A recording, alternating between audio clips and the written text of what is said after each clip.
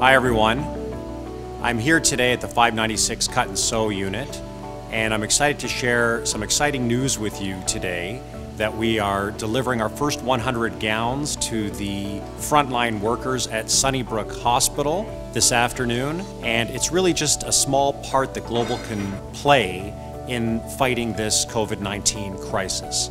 I hope that everyone is safe and well, and rest assured that we're doing our very best to keep the Global family together and get everybody back to full-time work as soon as possible. So please stay safe and be healthy and well, and we hope to see you all soon.